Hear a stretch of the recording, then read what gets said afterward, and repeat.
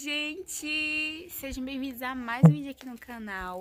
Se você não for inscrito, se inscreve, deixa o seu joinha. Vou deixar a rede social, ó, passando aqui do lado pra você ir lá e me seguir.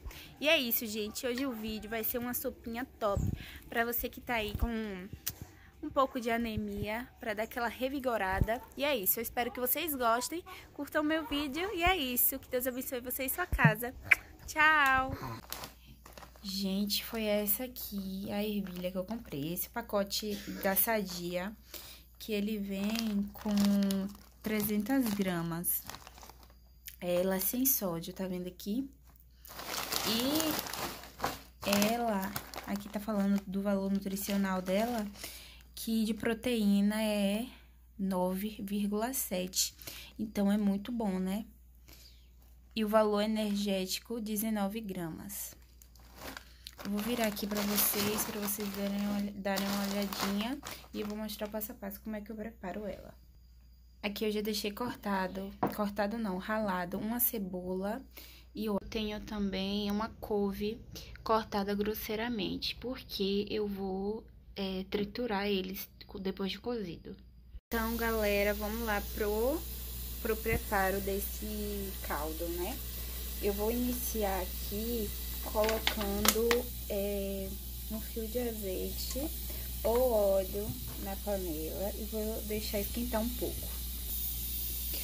Depois de quente, eu adiciono a cebola.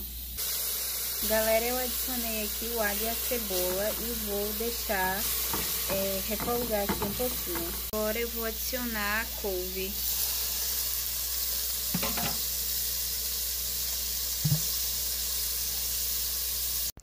Galera, nessa parte aí eu adicionei a ervilha e deixei ela pegar o gosto da cebola. E aí eu vou e adiciono o sal pra já refogar tudo junto. Gente, eu não mostrei pra vocês, mas eu adicionei 2 copos com água, tá? Agora eu tô triturando a ervilha junto com o caldo, né? Que foi cozido ela. E aí eu bato tudo e ficou nessa consistência.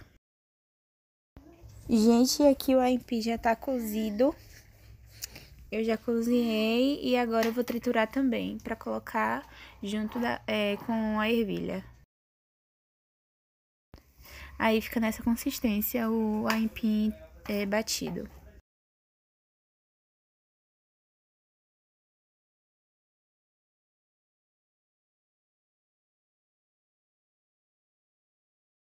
Essa fase aí já é tudo junto e misturado. Já adicionei o aipim e ficou desse jeito aí. Agora é só mexer e deixar um pouquinho no fogo.